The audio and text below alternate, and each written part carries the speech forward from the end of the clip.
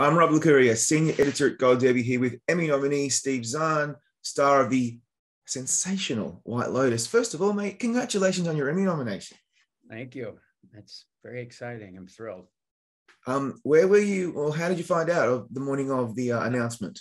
Yeah, I was really, to be honest, I was unaware of everything. I was working down in Charleston, and I had just gone to I had just come back from a rehearsal. It was a snake meet and greet. Long story. It'd take 20 minutes. And I was I had groceries, and I was coming up to my little apartment there, and my phone went nuts, and I thought maybe I was supposed to go back to work or something. But it was Dominique calling me saying congratulations. So and then it was a really fun day. It was a fun day of just like my phone. It was like it was my birthday. You know? Yeah. You know, when your phone blows up on your birthday and you become your secretary and you take care of, texting everyone back and so. Yeah, that's I've never really heard of it that way, but that actually makes a lot of sense because it's so fun on your birthday to hear from everybody that you know.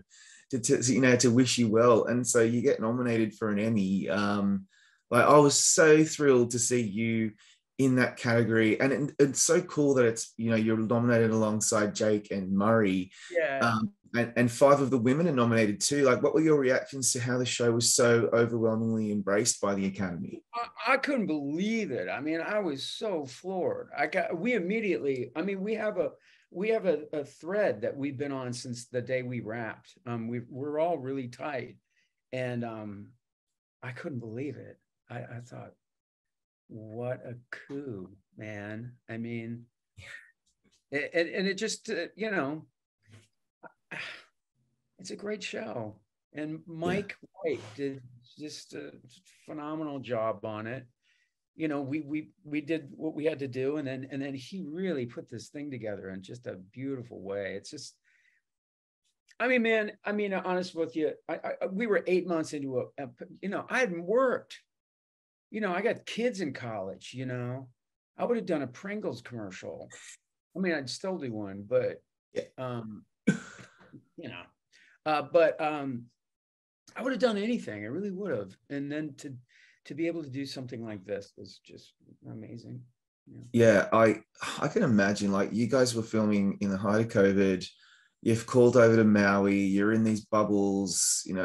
I heard it was a really fun shoot, but it was still pretty hard, and there were a lot of early mornings. Jennifer Coolidge said, she got up at 3 o'clock and she looked like she'd been hit with a shovel. And so, I love that line.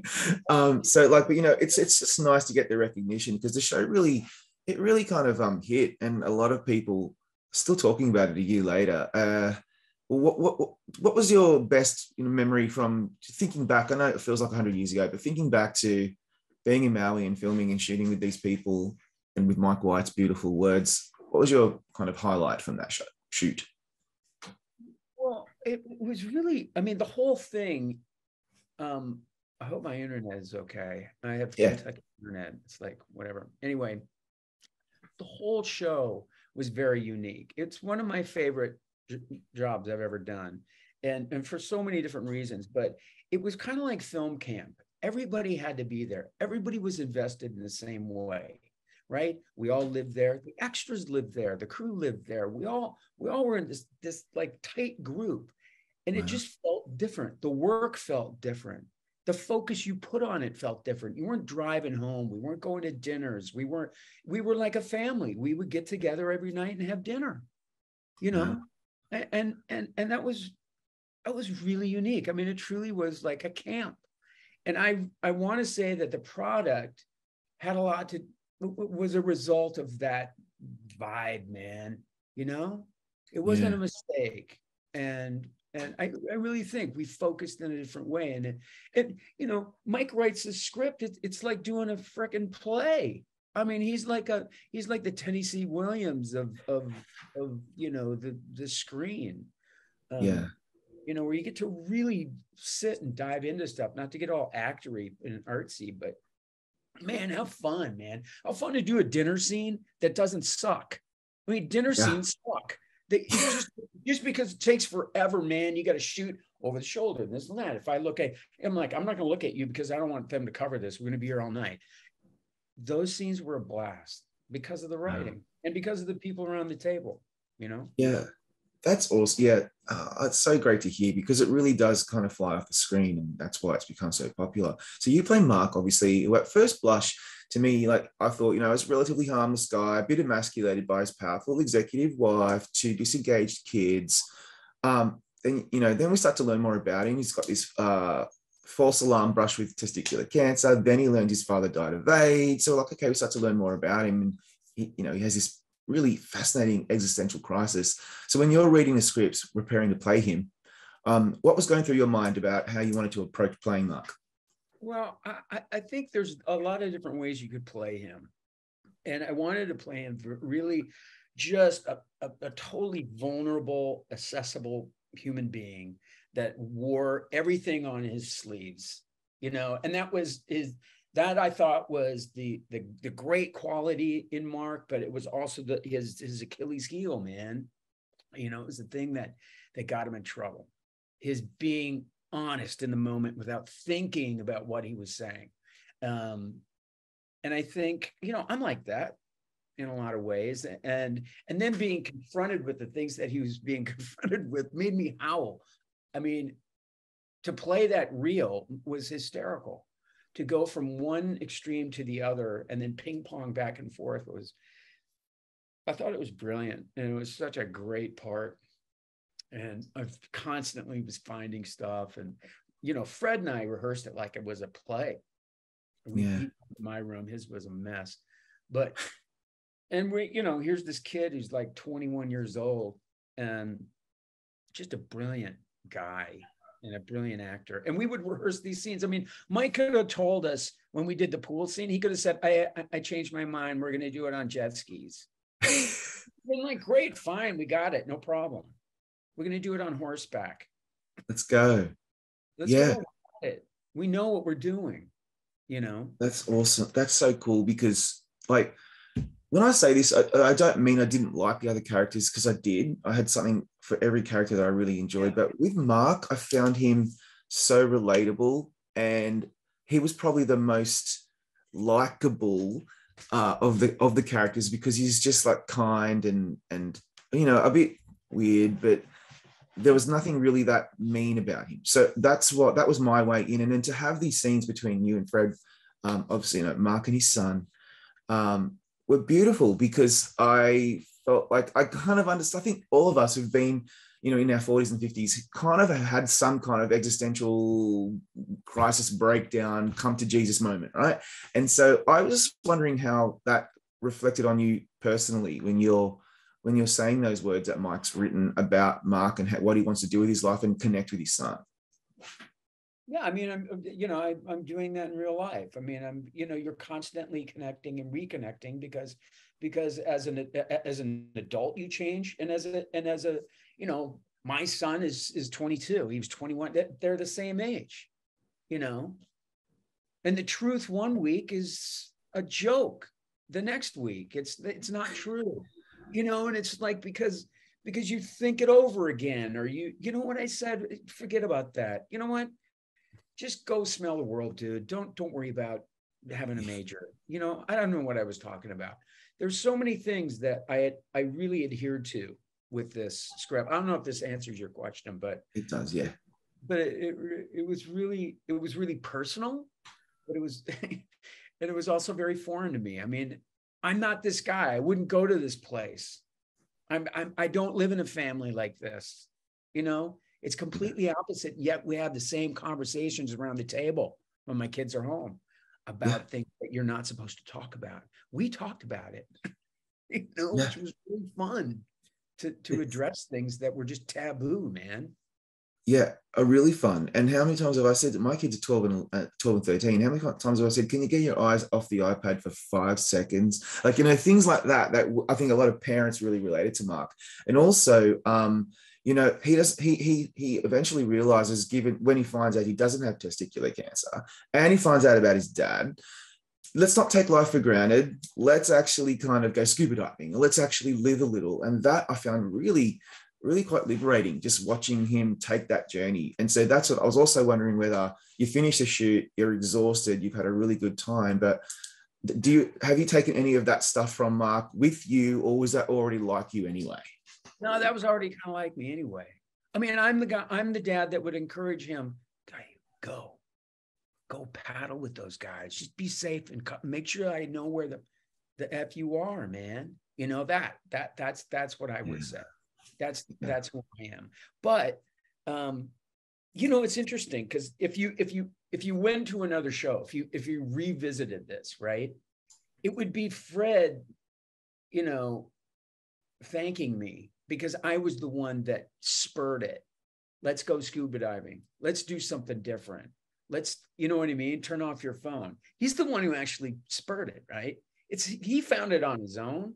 He found those guys on his own sleeping on the beach. And, you know, I just love that character because he you know, my son is the only winner. He wins. Yeah, it's so true. But I also found a lot of the stuff that you were doing very funny. Like, for example, when Mark finds out, you know, he's grappling with his mortality, right? And I found that very oddly amusing because his wife and 2 kids are like, you can just tell they're like, cool. All right. Anyway, back to what I was doing. And I find that I was like, I'll come downstairs and be like, I have a really, really bad cold. I feel like shit. And my kids will be like, okay, Dad, you'll be all right. Like, it wasn't, they care, but they're like, relax. And I just, I found that very, very, very funny. What did you think about that dynamic between the family? Yeah, I did. I found a lot of humor in this. I mean, I laughed my ass off when I read the script. So I had to, and that was the interesting thing when we started shooting, because I think I pretty much understood the tone, but we were all kind of like, you know, it's not like we did some big group scene where we were all together. So you're like, how far am I pushing this? How far do you want me to go? Where into funny are we going? And then immediately Mike was like, just do it like really boring. You know, like, I just want it to be, Mike would say things like, and this sounds like a horrible direction. It's not. He's like, I just want it to be real. And I was like, yeah, that's a good note. Okay, I got you. And then I interpreted that, and he was like, yeah, that's what I'm talking about. But yeah, the funny came out of playing it. That's like most comedies. You play it completely serious and it's hysterical. Yeah. And thankfully you've had a little bit of experience on the comedy side, so I think you kind of know what you're doing. But I you know, with all the funny, especially him at the bar, he's found out about his dad. Then you've got the great scenes with Armand and you know, Murray Bartlett, obviously taking it to the nth degree. And I love the way you two actually had that interplay. There's not a lot of scenes between you and Murray, but those scenes in particular, and then also at the dinner, were real highlights. Is there, what's the best thing about Murray working alongside him? What do you most value? Well, number one, he's like one of the, he's an amazing human being. He's a great guy. And as an actor, we had so much fun with the limited stuff that we were doing. We couldn't wait to do that scene at the bar when I was drunk and he was drunk. We couldn't wait. He was one of the reasons why it was so great, that whole experience. And he had a monumental task, a monumental lift playing that part and making it what it is. That his performance is incredible, I think. Yeah. It's hard to, I mean, the shit he had to do, man. I mean, aside from the obvious, you know, you got to be naked and stuff, but like the places you have to go, the trajectory of this guy was insane. Yeah. You know? Yeah, I feel that way about so many of you. And you have to film it all out of order. And so there's one moment where you're like cool and calm, and then the next moment you've just found out, you know, your dad's had AIDS, and I just don't know how. I'm sure you're used to this, and this is how you film normal things. But I just wonder, was that difficult to navigate, or did Mike have it pretty much down pat? No, it was somewhat. We had a lot of time to just work on it, so it was out of order because we had such a short period of time to shoot this thing. Yeah, you know what I mean? and I mean, again, the script was so good. I mean, the blueprint was so clear. We all knew what we were doing. Everyone knew where everyone was going. You know, so we didn't have to do this like powwow. Where do we? Let's figure some stuff out because it's not clear. It was crystal clear. What I do, I'm like an old guy with a trapper keeper, right? With the here. I'm this guy. This is the thing I'm doing right now. Here's how I work. I have all these little tabs in here, right? Those are different days. Those are different. Everything is like an old, like I'm in junior high, okay? That's how I do it. That's how I learn it, and that's how I work. And then I rip something off when I'm done with it, and I put it in the back. And I only focus on the things that, and then I have all these notes saying, okay, that's how my brain works. That's how I have. Some people are really gifted and they don't have to do that. But I don't know. And then part of me goes, your responsibility is to play the truth of that moment. It's not my job to connect everything. You know what I mean? Yeah. And so I learned that from the great Bill Macy. He said that on set. We were working once and he was telling the director that. And I said, man, that's it, man. He's like, yeah, I just concentrate on this. You know, you don't have to tell me, remember, there's Germans everywhere. You know, it's like, I know that's, you know, remember in the last scene and, you know, so you just play the truth of the moment. And if the script is good, it'll work regardless. Just like we do in reality, you know, we're in the moment. That's fascinating. Right. You can be like weeping or you could be really moved by something. And then the garage door opens and someone's standing there and you're totally different. You know, hey, how can I help you? I'm sorry. Are you crying? No, I'm fine. So, you know. Yeah. That's fascinating. I've never really heard that before, but that makes so much sense. You know, what's really funny with you, Steve, is like, I've heard how fans of certain performers, they connect certain projects. So like when I had mentioned to my daughter, oh, you know, this is what I'm doing tomorrow, and I'm Steve Zahn. It's like, oh, I love that guy. Like I kind of grew up with him from Diary of a Wimpy Kid. You know, she's only 13, so that's kind of tracks. And I'm like, really? That's what you're thinking of? And I'm thinking Happy Texas. Are you surprised, or what have you noticed that that's funny now that White Lotus is so big that maybe a lot more people are attaching you to that than all the stuff you've done in the past? No. I mean, I still have a lot of people that come up for different genres and different time periods. It's just where I am in your head. It's really fascinating to me. I mean, that's why I love doing those. I mean, I did Diary of a Wimpy Kid. I did because my son was 9. Yeah. That's what we read. That was the first and only thing. Well, not the only thing, but the first thing that he kind of acknowledged that as something that wasn't like my job. Yeah. Like, they're making this into a movie. Yeah. And I was like, oh my God, I'm going to be like the coolest dude at pickup, man, at school. Yeah. Ever. And you probably were. You know, so anyway, it's great to do those things because you reintroduce to you know, generations, and there's a few generations that will watch that. There was a few generations that watch Daddy Daycare, you know, and then they go to college and they watch something else and they're like, oh, there's that guy. That's the guy. What's he from? You know. That's right. And it's great. And I'm a character actor, so you know, I keep finding stuff and they keep finding stuff that I'm in where I'm different. That's so cool. That's a dream. I think that's like a real privilege. It is, man. It's the goal. It's the goal. Yeah, you know, absolutely. The best job I ever did was Planet of the Apes because no one knew it was me. Yeah, that's right. Ultimate actor's dream. What a dream. And you get paid for your, you know, doing your awesome voice work. That's so cool. I love that. Well, look, I'm looking forward to the Pringles ads. I think you should take them if you get offered that now that you've said it out loud. And no, but seriously, mate, I thought you were so phenomenal in this show. Maybe you didn't do a whole coke-addled, you know, routine like Murray did, but I think some of the stuff that you were able to do in this was so beautiful. And I'm really, really happy you were nominated at the Emmys, and good luck that night. Thank you. I really appreciate that. I really do. Thank you.